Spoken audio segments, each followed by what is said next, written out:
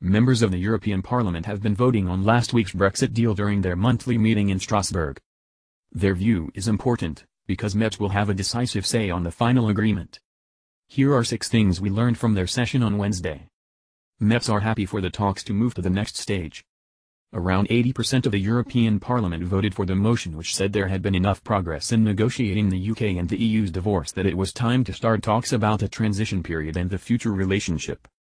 The European Parliament feels that it convinced the UK to be more generous about which EU nationals get to stay in Britain after Brexit, in particular spouses, and children who have not even been born yet. There are still concerns about the rights of EU nationals. MEPs have made this their priority issue. They are particularly worried about the application process that EU nationals will have to go through if they want to stay in the UK after Brexit. The government says it should cost the same as a new passport £72.50. Parliament's Brexit coordinator Guy Verhofstadt said it should be free, so it is as accessible for a plumber as it is for a banker. Will these be deal breakers when the Parliament gets a formal vote on the final Brexit agreement at the end of 2018, or will MEPs come under enormous pressure to wave it through as the clock ticks down? David Davis a hot topic, and he was not even there.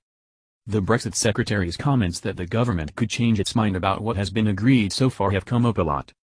MEPs voted in favor of an amendment which said he risked undermining the good faith that has built up between both sides, and which reminded the government that they have to stick to their promises if they want to make good progress in the next phase of talks.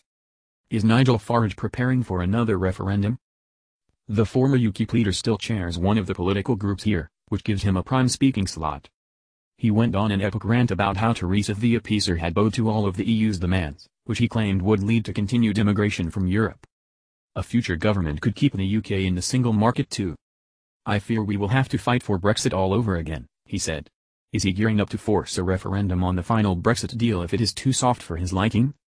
MEPs have other things to worry about. The second most talked about subject after Brexit was a letter sent by the President of the European Donald Tusk, who chairs the summits of EU leaders.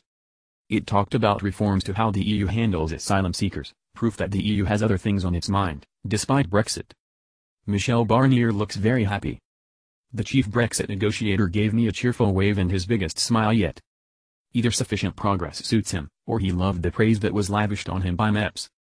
Alternatively, maybe he is just looking forward to some skiing back home in the French Alps, after 6 months of grueling negotiations.